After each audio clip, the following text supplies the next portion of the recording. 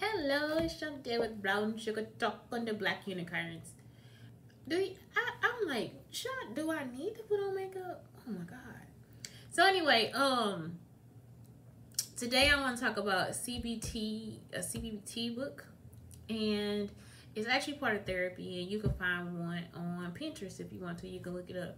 I might come out with my own if I keep doing it. So anyway, one thing I want to talk about first is like this whole Masika thing. I'm not really into these people, whatever, but this is the issue with trauma and like people who actually need help. So Masika was online and she was like, she took her clothes off on her OnlyFans and like bruised and put fake bruises on her body so she could simulate a situation where she would need help. I don't know why that would be something that she would want to do. It was a trigger, okay? Because first off, it was like really grainy kinda, and it was like, what do people actually need help? Because sometimes, like, I'm not lying, like for real, I'm not lying. I actually do need help. Like, I need a relocation. Like, these people have followed me long enough. Like, it is like enough. Enough is enough. And then to come and take me back through and you showing me that you got all these details about my life, that's some stalker type shit. So what I'm saying to you is not a lie. And so for people who really need help, how do they get help if somebody like that, like a famous person, is pretending to be something that's not happening? Actually in college too, it was a girl. She was like a student. And what happened is like she went over to some guy's house and he kidnapped her for like six weeks to like 2 months or something like that. And that was crazy. Like, it's seriously crazy. Like, he actually kept her. And then she came back to school like nothing, like everything was okay. And now that I've been through everything I've been through, I understand why. Like, you actually have to come back. Oh my god, my eye like look like I got a fucking Uncle Ruckus eye or something. But anyway, so like she came back to school and she just was normal. Like, she was like she actually was acting like everything was okay. And it couldn't have been. It really couldn't have been, because that eye is freaking bothering me. Like, it's something wrong with my eye. Like, I never knew in my whole life. Oh my god, look at it. Jesus Christ. So anyway, yeah, so when she came back, like I said, she just would not she was not the same. Like, she just act like everything was the same, but then she ended up leaving the school anyway. So yeah, it's like, seriously, like, this stuff actually happens to people. And then to have it happen to your friends, like, after, I know I told this story about the girl, like, when we were at, like, I used to work as a bouncer or whatever. And the reason why they hired girl bouncers is because they wanted us to, like, keep the guys from letting girls in. Because usually if a guy gets a blowjob, they'll go ahead and let the girl in. So, you can't do that. So what happens is like, we end up watching the door. Or, like, if it's events, we'll just, like, walk around outside or whatever. So this guy is, like, he pulled up in his car, and he's like, come on, let's go, and I'm too dark, okay? Because she like, I'm going to ask him if you want to go, too. I was like, nah, you cool. I don't want to go. So, again, he got, like, a drop-top car, and, he doing all this different stuff. So, push comes to shove, she missing for, like, a few days or whatever. And I'm thinking, well, she probably just locked up somewhere with somebody. Like, not locked up like that, but just somewhere with somebody, okay? Nah, this girl is actually in a crime situation where she actually gets her throat cut. And I'm talking about deep, because hers actually got like you can see where he did it. It's like a keloid on her. She got her throat cut, and she was thrown into a closet with another girl. And it just so happened the girl was like, I think, still breathing too. So they both were kind of like still alive. So they waited for him to leave, and then she got a chance to like get out of the house and like call the police and stuff like that. And so That's what I'm talking about. It's like, man, like it's so many things that happen to people, and just to think about all the stuff they do. One guy I was talking to, whatever, he actually had a situation too. Like the girl, this guy was his friend. He ended up going to jail.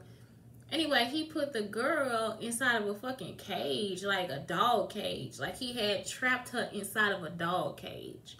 Like basically, like the stuff that we go through as women, and we could be fully intelligible, all this different stuff, you know.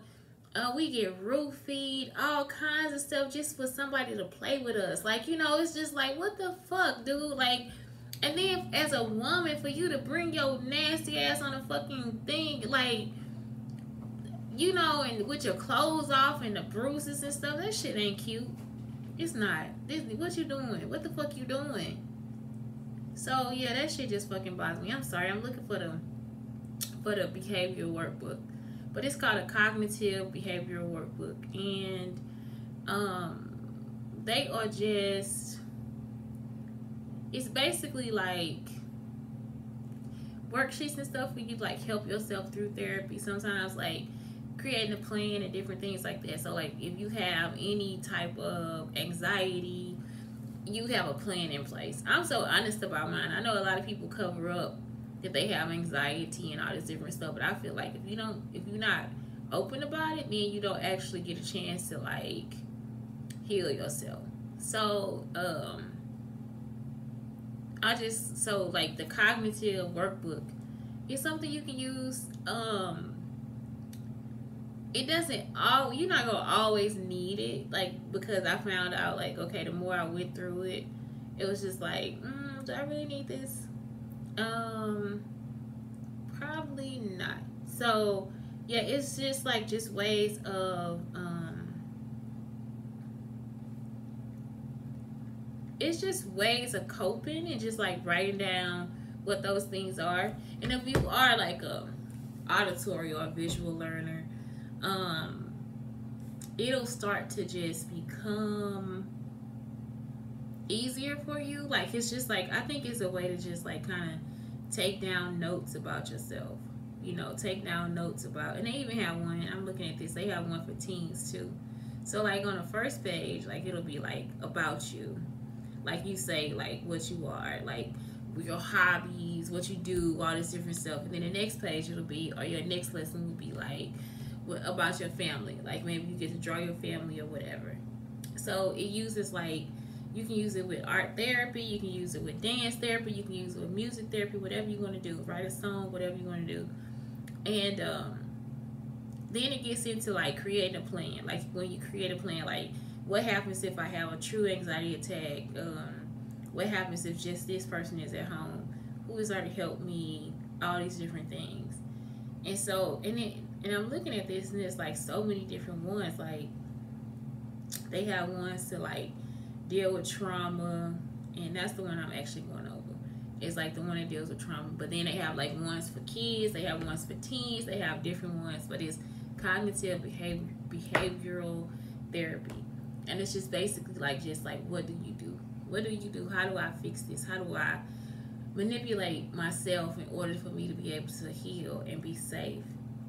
And so it's just like a book where you just write all these different things down. And so some of those things could be eliminating social media, or putting up like sensitive whatever, you know. I don't flick through the sensitive stuff because it is like, for me, a lot of the shit is triggering. Like just because I am an empathetic person, it is like, you got me. Yeah, I just like, why the fuck would you do that?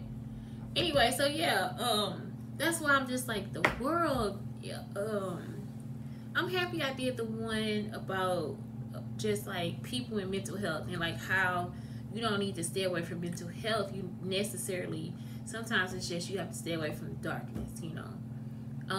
And that's what that's when it becomes a problem. You see, that's when it all becomes a problem. And that's what Masika was doing. That was some dark shit, you know.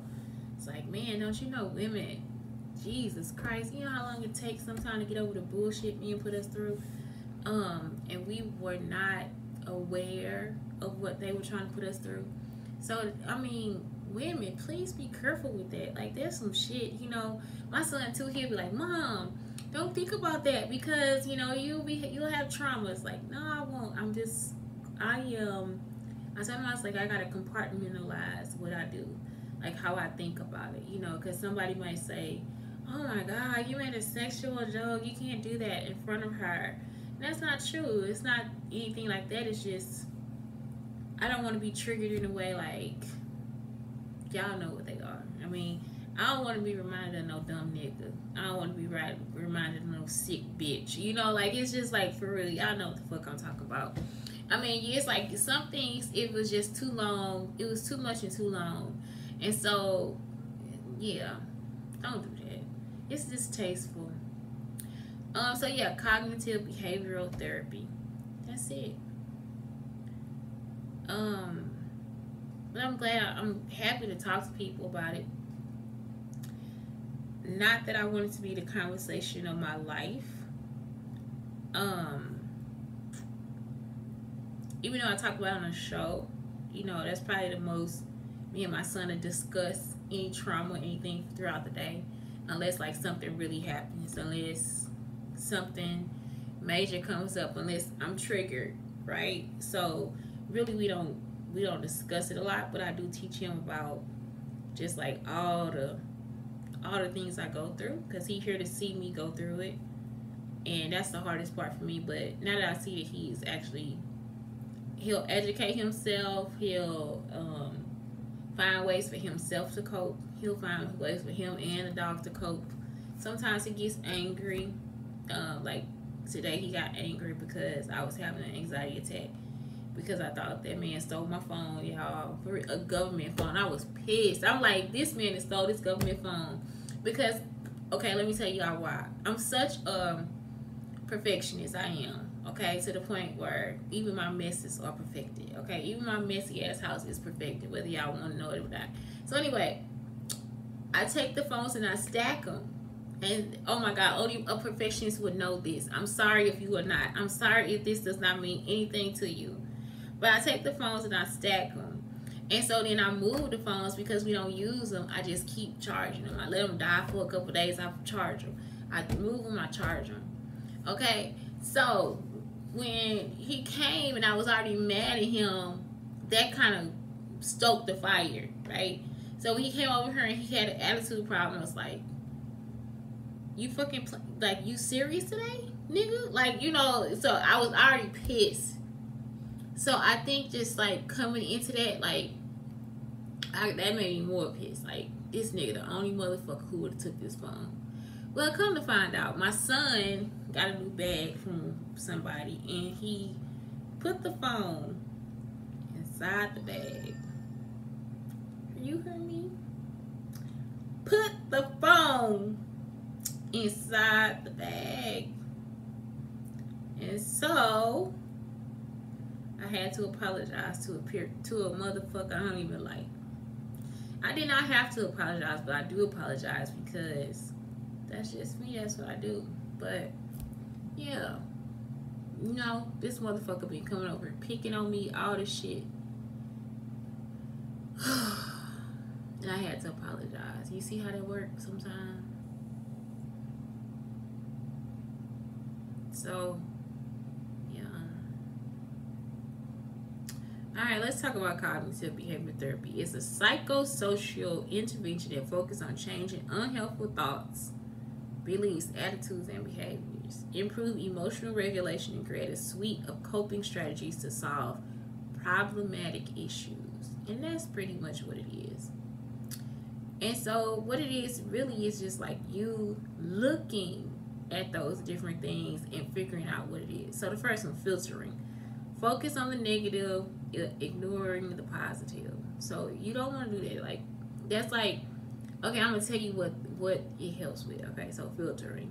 When you focus it on the negative, you can't see the positive at all. And you do that in anxiety, especially when you have an attack, because that is what's driving you, is the fear. It's like, you motherfucker. For me, it's like anger. I get so angry. Like, you know, it's like, no, you don't have to be that angry. You cool. You know, catastrophizing, expecting the worst case scenario, minimizing the positive. For me, that's kind of like, no. Since I had a history of negative shit being thrown at me, I might think of the negative situation, especially since they keep repeating the same shit over and over again. But for real, I kind of like, I am a positive person. I'm hopeful. Polarized thinking, all or nothing thinking, ignoring complexity. That means you just, it's only this way. It ain't no other way. It's just it.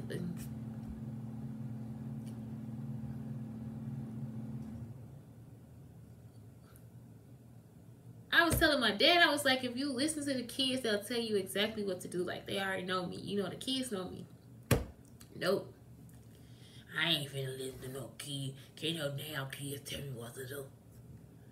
They not trying to tell you what to do. They just telling you about me. So you know the details about me, because the stuff that they should know about me comes from the classroom. They're the only people who know me. Like, nobody else really knows me, sir. I'm just trying to tell you. So anyway, you can't. You see what I'm saying? Polarized thinking. But see, he won't say that he got a mental issue. You see, I'm just saying. Heaven's reward fallacy, expecting self-sacrifice to be rewarded. I have that because I'm like, no, I have to give it up for my son. I have self-sacrifice before, and it's no need to, because it's not gonna get you anywhere. It's like, but that's like my last straw. It's like the anxiety comes, and it's like, that's just my last straw. Like, just fuck it, just give it up. Like, I can't take it. I cannot, because it's like, I don't care if I did it to you or not, bitch. Just take what you need to get the fuck on. Like, I can't. I don't like stress. You know, people will stress you out. And so, you know, that could be seen as a negative thing, but really I'm thinking it's a positive thing, because I just don't want no stress, you know. So, bitch, shut the fuck up, get the fuck on. You see? Or if I don't sacrifice and I fight to the end, I'm trying to break every motherfucking thing over your fucking face. Like, it's like I'm trying to fucking hurt you. So anyway, yeah, self-sacrifice is nah. So it happens. It does. It's like, I believe it could happen to more than just me, because people will keep pushing you and pushing you and pushing you. What Wayne say when he say, a gold digger dig till they find oil? That's exactly what the fuck you feel. Like a motherfucker dig until they find oil. I love you, man. I love you. You know, baby. Okay. Control fallacies. Assumes only others to blame. Assumes only self to blame. So I cannot control how the world sees me, or how somebody would abuse me for my views or whatever, right? So then it'd be like, oh my God, it was me.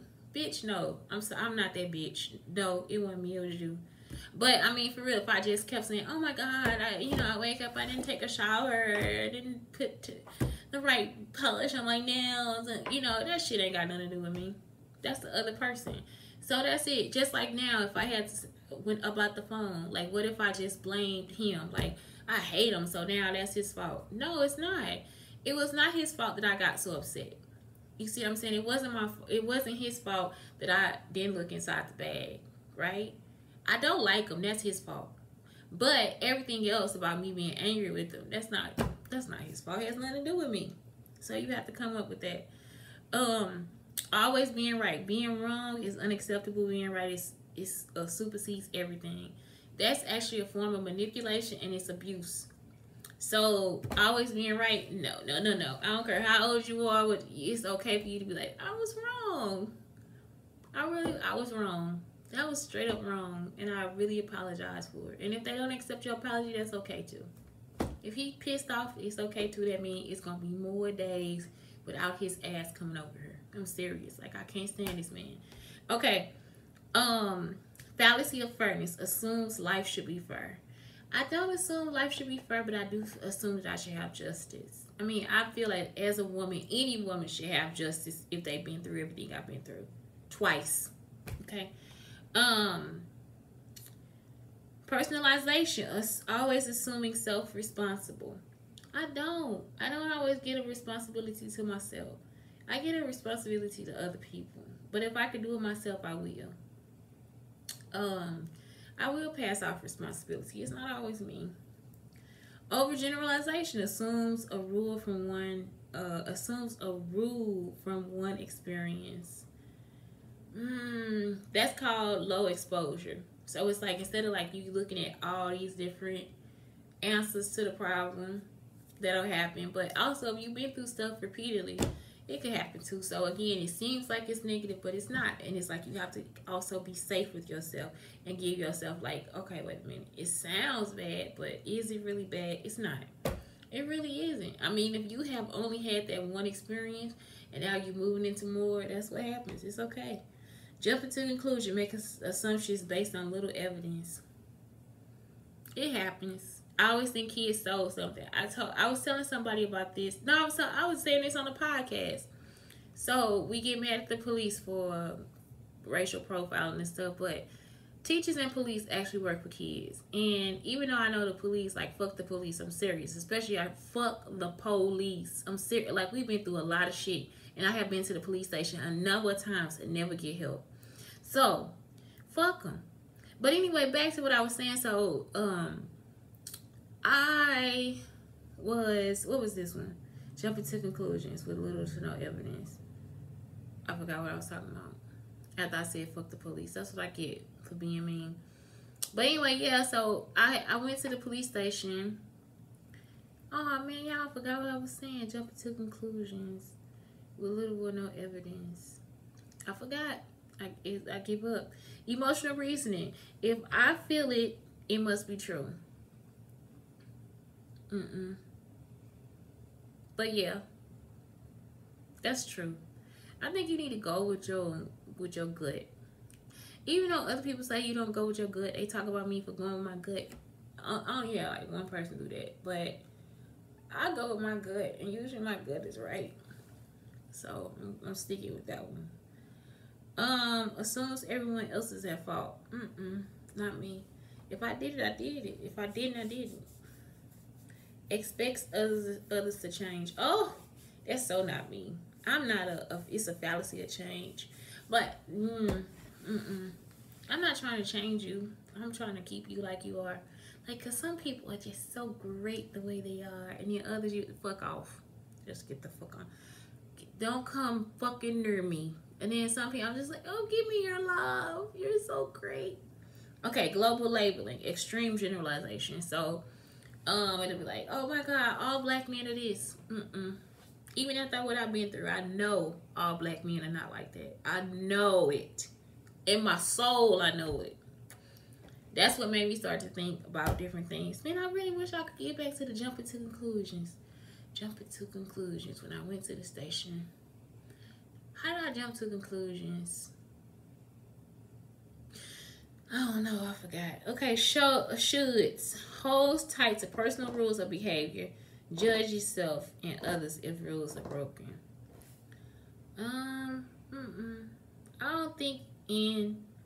don't believe in. I just don't believe in it. Like, I don't believe I need to hold you to certain code, yes. Street code, yes. Human code, empathy, yes. It's just some shit you don't do.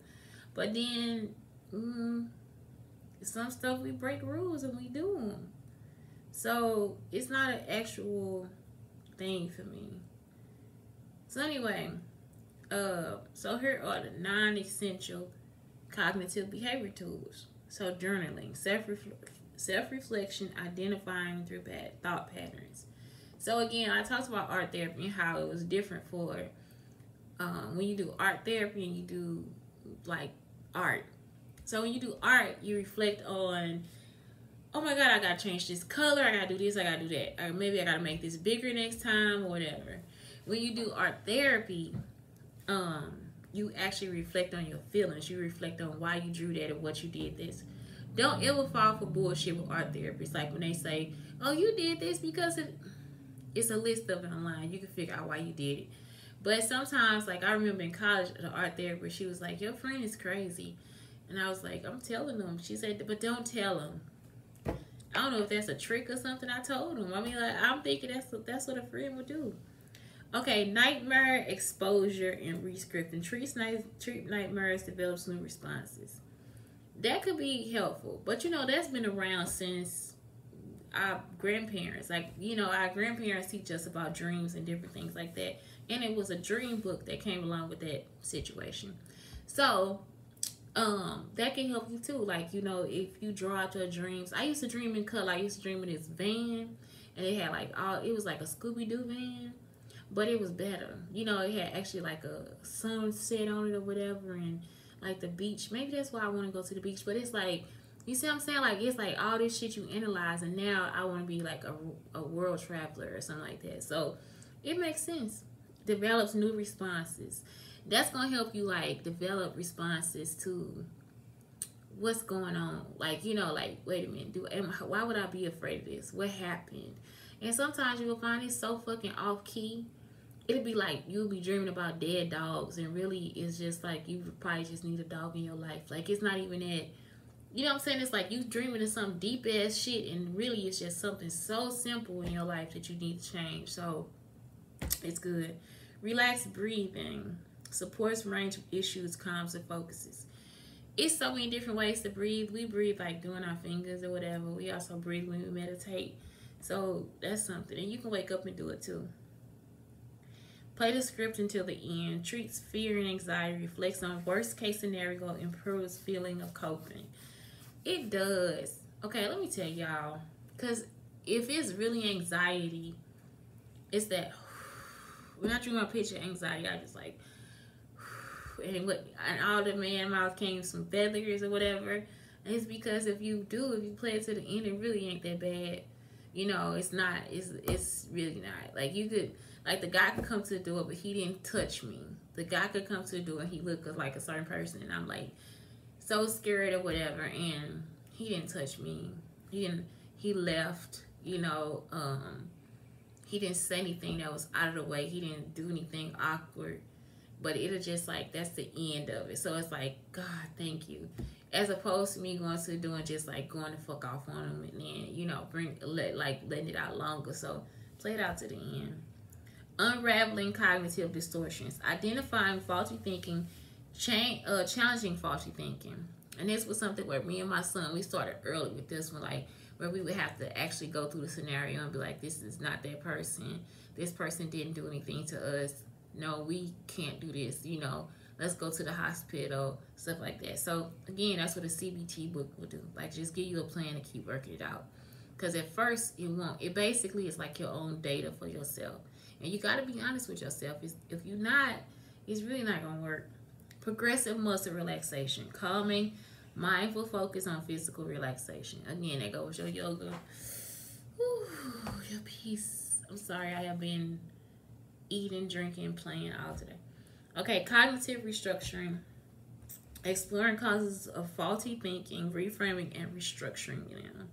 Cognitive restructuring. Exploring causes of faulty thinking, reframing, and restructuring them. And that's like the main part of like the CBT journal. It's like you actually want to like restructure how your brain is thinking. That's part of the healing process of the trauma. Not to say it's going to fully go away. Because sometimes you're going to have to really sit down and be like, that is not him. That is not her. That is not what's happening right now. That person will not throw a shoe at you. Like, you know, it's just like shit you be like, whew, I got to really think about this. But it will help you get there quicker. It's not going to stop it totally, but it'll help you get there quicker. Interoceptive exposure. Treats panic and anxiety. Purposeful exposure to sensations of panic instills understanding that sensation is not dangerous. Excuse me. But treats panic and anxiety. Purposeful exposure to sensation of panic instills understanding that sensation is not dangerous. That's the worst one for me. Because to me, I think that's fucking torture. I don't like that one. It is torture. It is torture. If you're not ready for it, that shit torture. I'd never be ready for it. I think it's fucking torture. I don't want to see the abusers. I don't want to see them. I don't want to see him. I don't want to see him. I don't. Because I actually have negative thoughts about that, and it be fucking up my day. It fuck up my time. It fuck up situations in my life that I don't need to fuck up. It fuck up time with my child. It fuck up with forgiveness. It fuck up with healing. That's one of the ones I would like, keep that shit to your fucking self. Like, I am not on there. That's some white people shit. I'm sorry to say. That's some current insurance kind of shit. I'm telling you, that shit is. It's some Becky kind of shit. I ain't on that shit. That is some straight up white people torture shit. I think they moved that shit down from fucking somewhere. That is one part of therapy. I cannot. Oh, I cannot. No, especially after y'all already repeated all this bullshit to me again. Fuck y'all. That shit ain't cool. I'm telling you, don't nobody need to be in no negative shit like that. Fuck you. Don't nobody need to clap real loud or slam doors and throw people in front of you. What kind of shit is that? That shit's stupid to me. Do not do it. That's that Masika shit. That's what I'm talking about. That's the shit white people do. White people. White people. So and then they'll sit there and see you reacting and write it down so they can put it on TV. Y'all think I'm playing. I'm not joking. It sounds stupid, don't it? It really do. It sounds like I'm unintelligible or something. No, I'm telling the truth. They would actually sit there and write that shit down and hand it off to their friends so they can put it on TV. You see what I'm saying? You have a fucking meltdown. And they'll put that shit, they'll do that shit. They ain't no shit to do. White people stupid. They ain't no shit to do. Exposure and response prevention. Purposely exposing self to trigger. Mindfully controlling the response. You see what I'm saying? Why would I purposely, like, I don't even want to be triggered in the first fucking place. I don't even want to be triggered. You know how much time that shit take up? It take up a lot of mind time. Mind time. Time that I could be creating. Time that I could be spending with my child. Time that I could be spending with the dog. It's just time gone. And I only got one life. And these motherfuckers want me to spend it triggering myself. I don't believe in either one of those. So it's only 7 of them. Cognitive behavior tools. If you like that shit, then do it. But I think that shit is some self-harm type stuff. I think it's almost like you actually helping kill yourself. Because trauma really does affect your fucking brain. So why would you help kill yourself? That shit's stupid. Oh my God. You see how pissed I be getting? I be getting pissed. Anyway, so now let's talk about Jamie Foxx. Look, y'all, I was on the phone like this, going through the pictures, showing my son stuff about Jamie Foxx. Y'all know how bad I had to talk about Kevin Hart for my son to get to like Jamie Foxx. I said, you know, Kevin Hart don't even grow no more. Like, he actually is a grown man. Like, he your size and he a grown man. I had to tell my son that. He is a grown man and he is the size of a kid. I say, you know, he can't even wear, he still wear kid clothes. I say, I think he even wear toy clothes, like Ken doll clothes. I said, have you ever noticed, like, every time he have on pants, he got a line up the side of them motherfuckers? My son was like, Mom, don't talk about Kevin Hart. Don't talk about him. You know what I'm saying? I know Kevin just had a baby too, so I kind of want him to get some good vibes going on in his life. So anyway, like, I'm like, you see this line up the side of this nigga, you know, maybe he didn't just have a baby. I saw pictures. She was still pregnant. She had the baby, did she? Anyway, so I said, yeah, he always got that line up the side of his leg. I said, he probably partially a stripper. You know, I'm just in there talking doggish about kid. I'm like, that nigga don't do nothing. You know, I'm talking bad. So then I was like, look at Jamie Foxx. Say, look, Jamie Foxx, he ride horses. He was like, what? Because I didn't send him the videos, y'all. I sent him the video. He won't even look at the videos. That's why he was like, fuck that nigga. He won't even look at the videos. You hear me? I sent him the videos of Jamie riding a horse. He don't even look at him. So why you like him? I'm like, look at the video. He riding a horse. Okay, he approved. I went back through. I said, look at his dogs. They look like the dogs that he walked down the street. I said, look at the dogs on her side.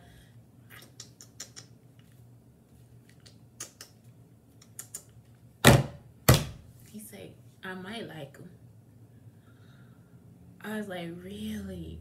And then he said, y'all, he just a crush. Like, I ain't never met Jamie Foxx in my life. I'm telling you, I never met him. I never met. But if I do, I'm trying to get to hold his hand for at least 10 days. 10 days. I'm just saying. So anyway, so we go through the pictures again. I say, look at the dogs again. I say, look. Now I say, look at his daughters. You know, one of his daughters is about the age of my child, right? They about the same age. And so I say, look at this daughter. So he saw her and she was like, thank you, Daddy, for showing me this and the boogeyman or something like that. Funny thing is, me and my son had just talked about the boogeyman. The boogeyman.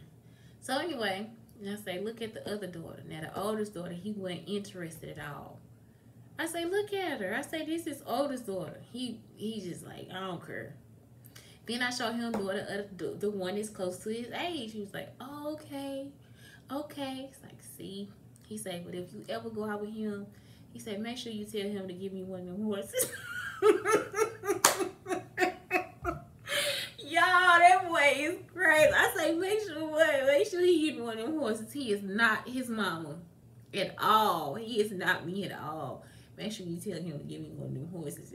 I say, damn. His boy say he should have want a horse. I like, you silly. He really do want a horse. And all this time, he ain't never liked this man. I say, but he a good guy. You know what I'm saying? Man, yeah. So anyway, that made me happy. I was in there too, like, look at this. Look at, like an idiot. Look at this. Look at him. He do this. Look at how he do it. Like, I'm really with this man. No, y'all. Why is it important for me for my son to like him too? Like, oh, that's your crush, Shantae. But he really is a good guy, and I think he a good example of just what a man can do with his family. You see what I'm saying? Like, and I think Kevin Hart is too. That's why I be fucking with Kevin Hart. But I do think he wear toy clothes. I do. I think that Kevin has become a little Ken doll for most designers. I do think that Kevin could probably fit in a box with a screen in front of it. I do. I think that he could come with accessories like tennis rackets and balls. I do think that Kevin Hart could possibly not be full human. I think parts of him are plastic. I do. I really am. I'm concerned for his safety at this point.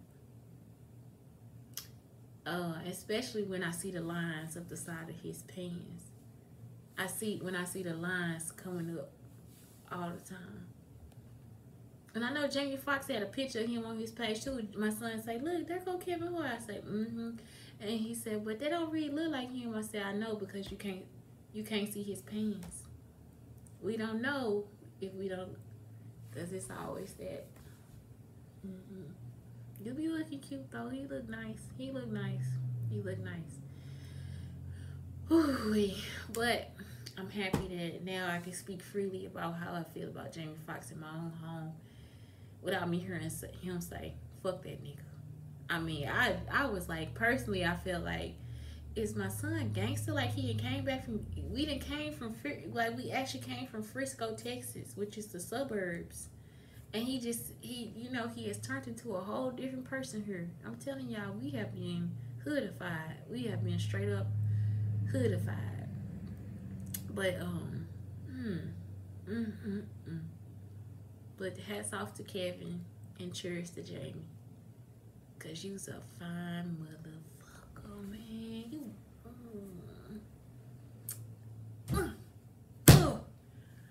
Oh, Jesus Christ. I like that. I think you are. You just a good example of a human being.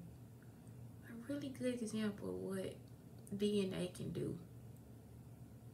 You know, DNA and prayer. I think it's DNA and prayer. Yeah. So anyway, Shantae Brown Sugar Talk on the Black Unicorns.